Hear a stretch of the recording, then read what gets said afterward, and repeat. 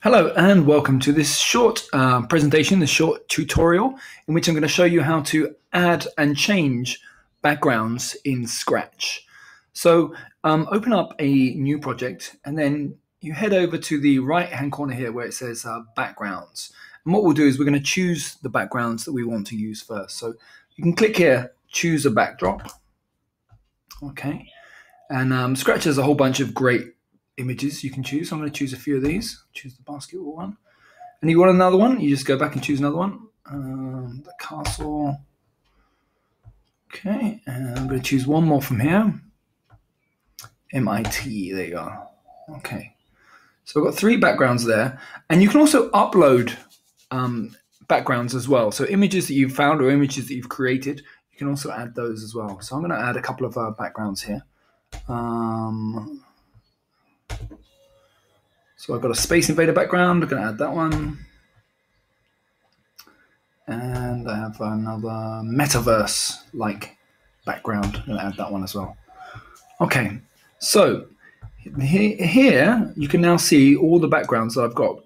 Okay, so if you click over here on backdrops, you can see these are the backdrops or the backgrounds that I have. Okay, so number 1 is blank. So I'm going to delete that one.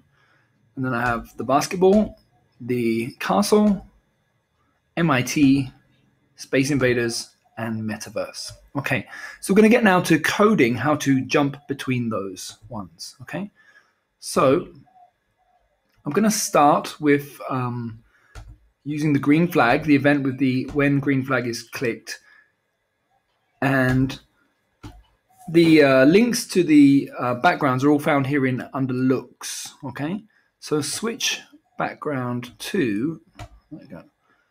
Okay, and this is how you can set the one to start with. Okay, so I'm going to start with my baseball one. So when I click the green flag, it goes to baseball. Okay, now there are different ways you can make the background change. One way is to touch the sprite. So I'm going to click on the sprite now, and I'm going to do when this sprite is clicked. Okay, and I can do next backdrop. So this is quite an easy one to do.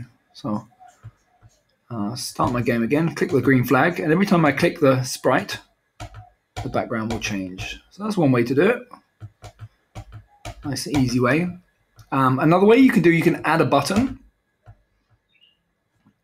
So you might not want to be poking the sprite, so you might want to be using a button instead. So I'm going to have my button over here, okay, and I'm going to have the code for that on there. Okay, and this is a handy little trick you may or may not be aware of. So I've already done this code for the cat, but I want to now change it and add it onto here. So you can just drag it right over. Okay, and you can see it's on both now. But I no longer want this if I'm on the Scratch cat. Okay, so this time, click the button and it will change each time. Great. And then, of course, another way you can always do it is by using a key. So let's say when spacebar is pressed, you can also change the background. Next backdrop. Okay. There you go. Okay. So there you go. Quite simple, quite easy. Of course, you could also do other events. Like when the game finishes, you can switch to the game over screen. I have a video about that.